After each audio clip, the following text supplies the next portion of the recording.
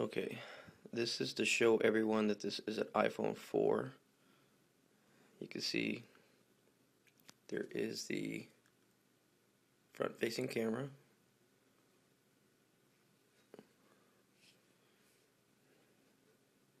That's just a screen protector on the back, and has a screen protector on the front. But you can clearly see it's an iPhone 4. We'll go into Settings, General, About, and there you can see right there it says version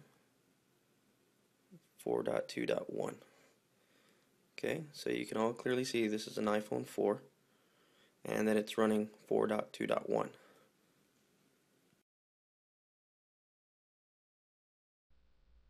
Alright, so the first thing we want to do is you want to get the iOS 4.1 firmware for your particular device. You want to go ahead and download that. The easiest place I found to go is to this site right here, www.felixbruns.de/iPod/firmware. You can click over here where it says iPhone, iPod Touch, iPad, Apple TV. Click on the drop down, and you'll see that it has the devices labeled iPhone, first gen, iPhone 3G, 3GS, iPhone 4, iPod Touch 1G, so on and so forth. Okay, the one we want is the iPhone 4 4.1. So you click on that and then you click download. Now I'm not going to do this because I already have saved this, but I just wanted to show you where you can get it. Now you want to save this on your computer where you can find it. Alright, so the first thing I want to discuss is the notepad. Okay, so on the notepad, the first thing you want to do is you want to find your notepad. Mine is up here because I use it all the time. You want to right click and choose Run as Administrator. Okay, you can go ahead and leave that open. The next thing you want to do is you want to go to File, go to Computer, and then in this bar you want to go to C/System32/drivers/etc/host. So you can see I already have it here. Once you do that, you want to scroll down and click on Notepad to open up the host file. Hit OK. The host file will open up, and at the very bottom you want to put in this number 74.208.10.249 space gs.apple.com. Okay, and then just hit File and then Save, and then you can exit out of that.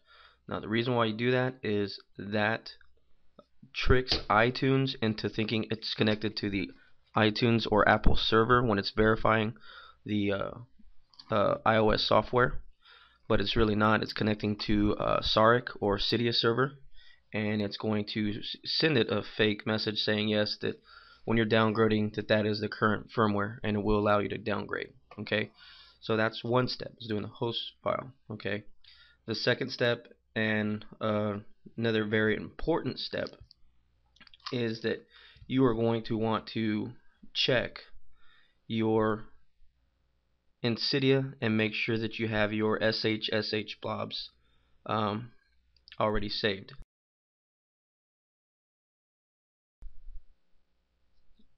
Okay, and so now we're looking at the screen of my iPhone 4. You can see the time up on the top. You can see the date is the 28th, so you know this is real. It may take a moment for that to load. And as you can see already, the important thing you want to look for is your SHSH blobs. Now you can see that, like, very religiously, I always back up my SHSH blobs to Cydia. You can do this with Tiny Umbrella. You can also do this with a program you can download from Cydia. It's called SHSHIT. Okay, so you've seen that we have our host file set to look at SARX server, so that way we can trick iTunes into thinking that 4.1 is the current version of the iOS. You see my phone is an iPhone 4, and you've seen that my SHSH blobs are saved to Cydia. Okay. Alright, so after you've downloaded the firmware, the next thing you want to do is you want to go ahead and make sure your iPhone is connected to your computer via the USB cable. And then once it's connected, you want to press and hold the button to slide it to power off, and you want to power it off.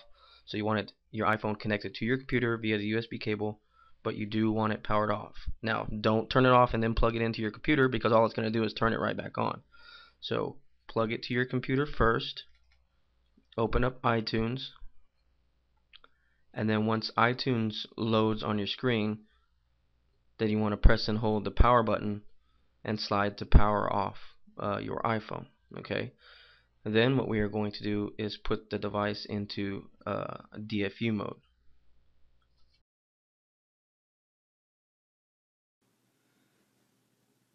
Okay, so my iPhone 4 is connected to my computer via the USB cable, and it's off, and iTunes is running. I'm going to go ahead and put the device into DFU mode. You hit the power button. After about 3 seconds, you hold down the home and the power button. You wait about 10 seconds.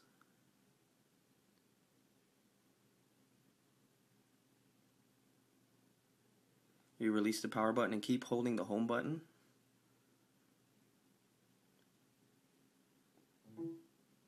You'll hear your computer make a ding sound.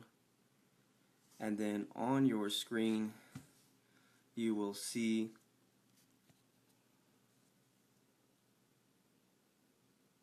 iTunes has detected a iPhone in recovery mode. You must restore the iPhone, blah blah blah. So that's basically what we're going to do next. So you're in DFU mode because iTunes has recognized the device, but the iPhone is not actually on. So it's in DFU mode. If you see a Connect to iTunes logo come up on your iPhone screen, you're in recovery mode. You don't want to be in recovery mode. You want to be in DFU mode.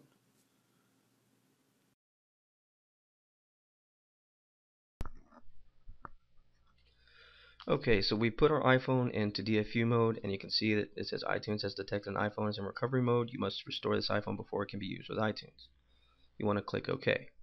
Now here's where you need to remember where you saved your firmware, your iOS 4.1 firmware, because what you want to do on Windows is you want to click Shift and then click Restore, and then that is going to take you to find your firmware. And like I said, the one we want is, for mine, it's iPhone 4. I want 3.1 4.1 underscore 8B117. Yours may be different if you're using an iPhone 3GS. Okay, so you want to hit open, choose restore,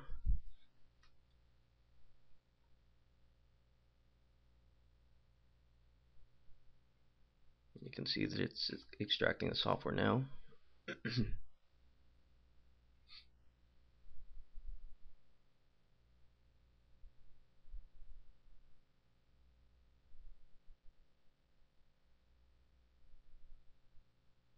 Verifying with Apple.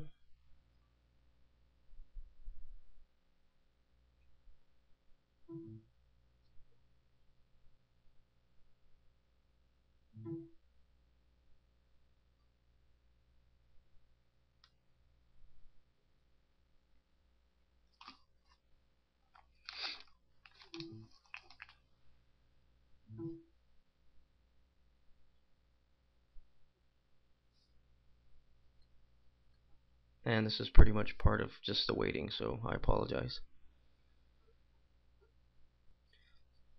Okay, now it shows it's restoring the iPhone software. And you can see the little progress bar is going.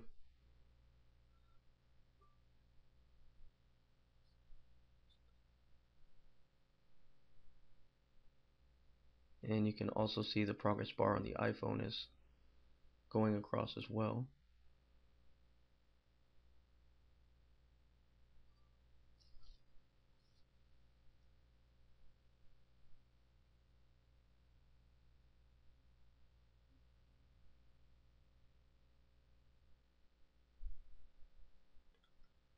Okay, so it's still restoring.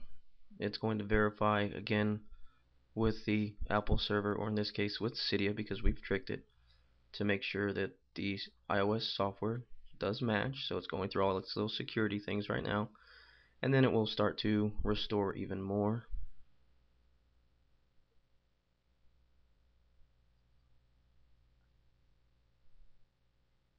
Now it's verifying the restore, and typically this is where we're going to get an error. The reason why we get an error is because the modem firmware that's on 4.1, 4.2.1 and the different versions of iOS is usually different, and because there's a mismatch between the normal modem firmware that's supposed to be with that particular iOS, because there's a mismatch and iTunes says, hey, it's got this modem firmware but it's supposed to have this one because it has this version of iOS, and gives an error, and then it puts the device in recovery mode, but we have a way to kick ourselves out of recovery mode. And there you go. Okay, so it shows iPhone could not be restored. Yep, unknown error 1004. And on the screen you'll see that you're stuck in the recovery. Okay, so what you want to do is go ahead and click OK.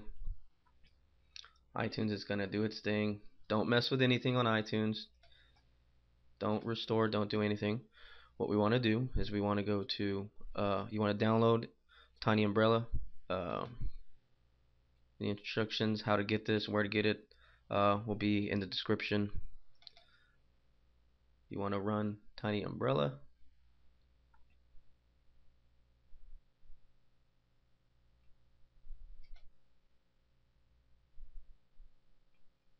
Okay. It's telling me a new version is available, but I'm not going to download it. Okay, over here it shows my phone is Ray's iPhone, and it says it's stuck in recovery. To kick your device out of recovery mode, click enter or exit recovery. I want to exit recovery. Very simple. And on the screen of your iPhone, you will see that it is going to start to boot up.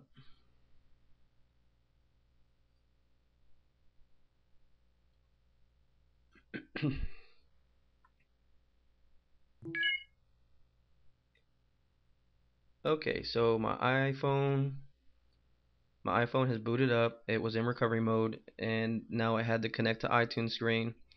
And you're going to see here in a second that it's going to connect to the iTunes store, and it's going to verify my activation. And there we go. It gives me the option to restore from a backup or to set up as a new iPhone. Okay, and on the screen of the iPhone, it shows that it is now activated, and I'm on the edit home screen. I'll hit dismiss. I'll go into settings. I will go into general,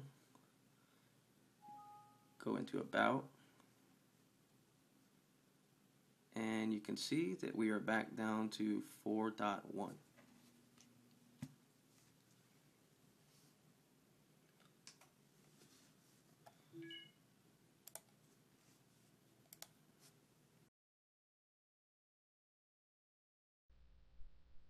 Okay, so the next thing we want to do is we want to go ahead and jailbreak with LimeRain, because LimeRain was the latest jailbreak tool when 4.1 came out. GeoHot released LimeRain, so you want to go ahead and download, and then you want to run that.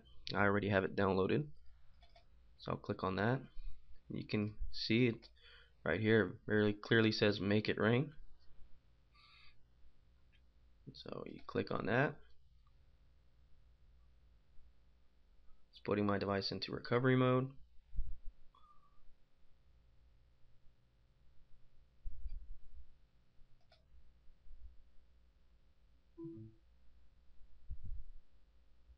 My device went into recovery mode.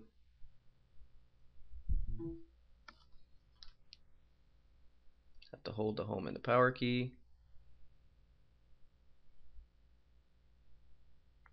Release the power button. Keep holding the home button.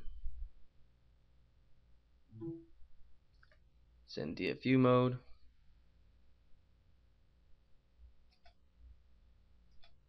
I don't need iTunes up, so we'll just close out of that. It's doing the exploit, telling me that it's done. I'll hit OK, and you can see on the screen of the iPhone that LimeRain is doing its thing.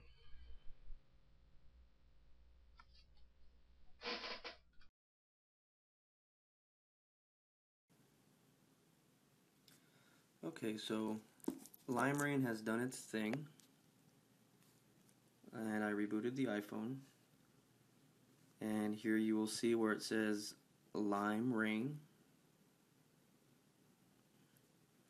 You want to tap on that, and then it's going to say available servers. You want to go ahead and choose Cydia and hit install.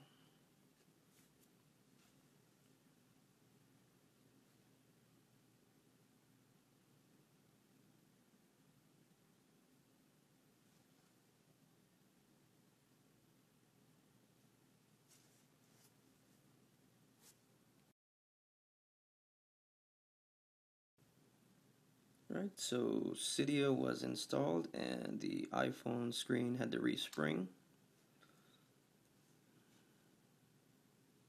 Okay, and usually what you have to do is sometimes you will have to turn it off and on. It said that it resprang, and normally when it resprings, Cydia icon will show up. If it doesn't, just turn the iPhone off, turn it back on, and then it should pop up on the screen.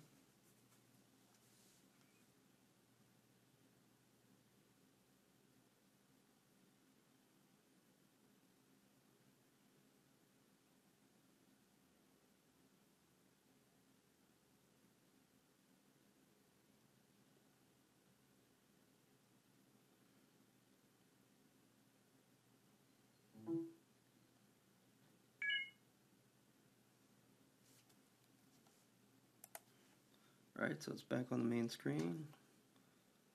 And there you go. There's Cydia. Right there. So, we are back on 4.1 on the iPhone 4, as you can see right there. We have jailbroken with LimeRain and installed Cydia, which you can see there. All you have to do is go into Cydia and go ahead and allow Cydia to update, and then any of the packages that you purchase with Cydia, thanks to all the changes they've made, you should be able to auto load those. You can go back in, because you see the LimeRain icon is still there, you can go back into LimeRain, and there is an option that says uninstall LimeRain. You can uninstall it if you want. I personally do. You don't have to. Your choice. But like I said, pretty simple, pretty easy. Nothing really hard about it. I have done it several times, so for me it may seem easier than you, but keep at it, follow the instructions, and I'm sure you'll get it. This is Ray from iPhone Repair. Thank you very much.